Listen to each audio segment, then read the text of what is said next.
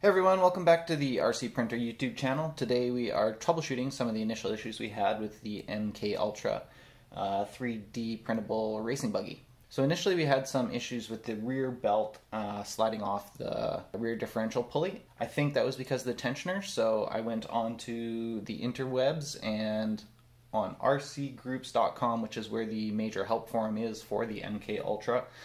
User Lacos gave me this new, I'm going to switch this around. So you can see right here, this is a new tensioner pulley and it's grooved on either side. The original one was just two bearings smushed together, and if this bracket here didn't slide completely straight up and down in this groove, then you could have the rear belt slide to one side or the other. So this one keeps it in the middle, and it seems to have worked amazing so far. There's two little mini bearings that go inside it, and they're the same bearings that you use in your front steering. So yeah, it's great that you don't have to buy any extra parts if you have some extra bearings lying around. So that was a pretty awesome, easy fix. A few minutes later, I could hear a little bit of grinding in my differential gears. And I could hear that kind of ever since the beginning. Just every once in a while, whenever I slammed on the throttle, I could hear them going a bit. And I'll show you what happened. So you can see here I've taken apart my differentials, and you can see the gears in there are quite ground through, and here's the other one. So there's a few options for fixing those. First of all, I can just reprint them again, so I have done that here, and I'm going to be putting these together in a second, throwing them back in, and we'll see how well they do. Again, I did lube them originally, so I don't think the lube was an issue or anything, but they might not have been tight enough, and so I've also printed these diff spacers here just to make sure that they seat super tight in here so that the gears mesh really well together. So that's one option. And then another option is these, and this was an option that the designer actually put in the build instructions. You can get these steel differentials. They are obviously pricier than 3D printing it, but if it happens again, I'm gonna move to these, and you basically just take these gears off and you throw these on instead here, and the pulley runs, or sorry, the belt runs over this pulley, and you use these little spacers and they fit in these bearings here. So yeah, we're going to give these a shot here and then bring this back outside and see if we can get a longer run out of it. I'm very excited about this model. So far, it's one of my favorite designs. I just need to hopefully find a way to make it a little bit more reliable. Hopefully once I iron out some of these kinks, that's where we'll be. So stay tuned.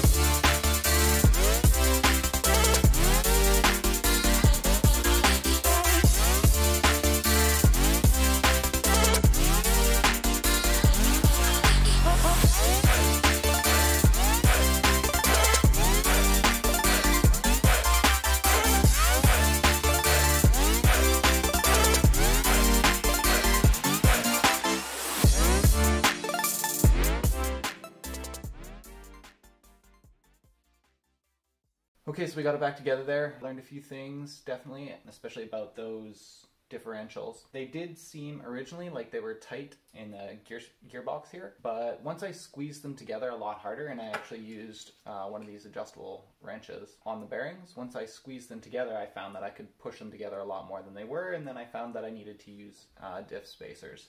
And I actually had to use 2 diff spacers in the rear, and I used 4 diff spacers in the front. So that's important when you build your model. Make sure you get those differentials squished together really, really good, and make sure that you use diff spacers in there to keep them together in the gearbox. Otherwise they will start to separate, and that's going to cause those gears to burn up. So we're going to give it another shot now. I'm much more confident in these 3D printed gears, so we'll try those. And then again, if they still do fail, we do have these metal ones as well we can fall back on. So let's button her up and give it another shot.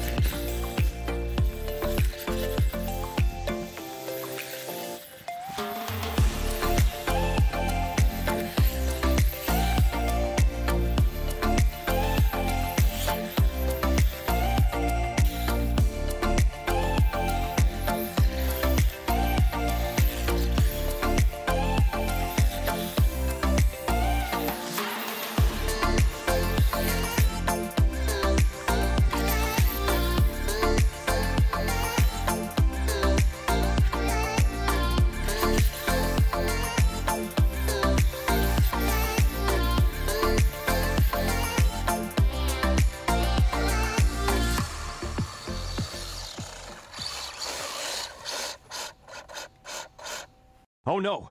Okay, we're back inside now with the mkultra, and just want to show you what we found. First of all, I guess positive was this thing was a ton of fun. It rolled numerous times out there, didn't have any issues breaking anything. As far as a 3D printed RC car, this thing is working amazingly so far. The unfortunate part is you can see this plastic piece attached to the end of it, and that's actually half of my differential cup. So just the metal of the drive shaft rubbing against the diff cup there has actually sawn right through it. When I reprinted this front differential, I did make sure to use a high quality PLA, and I'm pretty confident it was a quality print.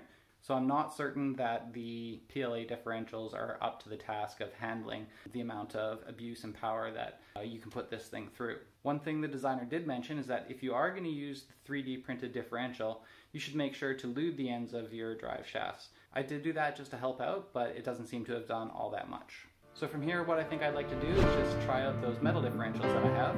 We'll throw them in and see what kind of difference that makes.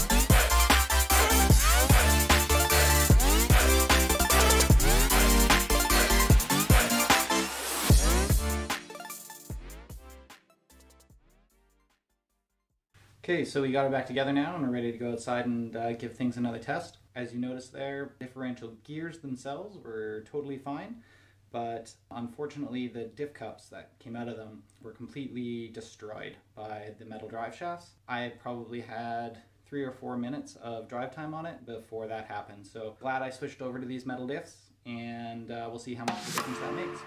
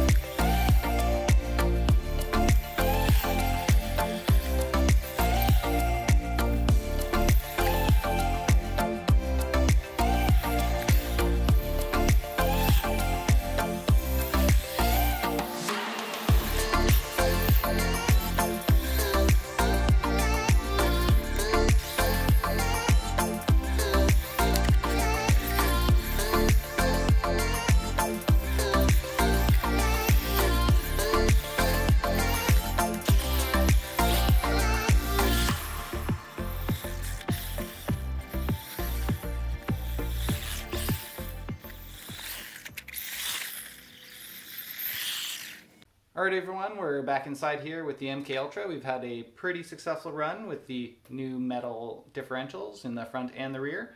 And I have to say I'm pretty impressed with this thing. It's a ton of fun to drive. It's probably the most fun to drive RC car, 3D printed RC car that we've built yet. So that's saying quite a lot, and I'm really impressed with this model. We flipped it over and over and over again, and there's a little bit of damage here to the wing, but the rest of it is in 100% condition. There's nothing wrong anywhere, so very impressed to see that. One of the reasons for that is obviously going to be all of the metal that's in it. So we do have metal drive shafts, we have metal differentials, we have metal shocks, we have lots of metal bearings in there, so that's really helping hold this thing together. But it's also a lot lighter than some of the other RCs that we've made. And just the form factor here, it's just made for bashing around and going fast, and it really is a ton of fun. As you saw, there are a couple of things that I do think are required in order to have a really good time with this. You are going to need those metal differentials, I think. Otherwise, you're just going to end up blowing up those diff cuffs over and over again. Also, again, I had a bit of trouble with the rear tensioners, so just adding a slightly different tensioner worked wonders for me, and it might for you as well if you're having the same issues. And beyond that, there's still a ton of things we can do with this. We can add some sway bars. It's got instructions online for adding a rear and a front sway bar to it if we want. We can add a slipper clutch. I didn't have any problems with these 3D printed gears yet, as long as they're lubed and meshed closely together. They seem to be working well, and even the front and rear diff. When we blew them up the second time there, it wasn't actually the gears that went. The gears were totally fine. It's the metal from the drive shafts ripping up the cup on the differential that's going to cause you problems. Also with the steering, I think it's really important just that you have a metal servo rod. The plastic ones just aren't going to cut it in the way that this is oriented in here. There's a lot of pressure on that, and you're definitely going to want to go for a metal servo arm. So again, very impressed with this model. So impressed that I'm pretty sure this is one we're going to end up recommending building. So make sure you stay tuned and check out rcprinter.com, as we'll have kits for this one in the coming weeks and months. Again, if you're looking for any other RC projects, ideas, kits, parts, anything like that, check us out, rcprinter.com.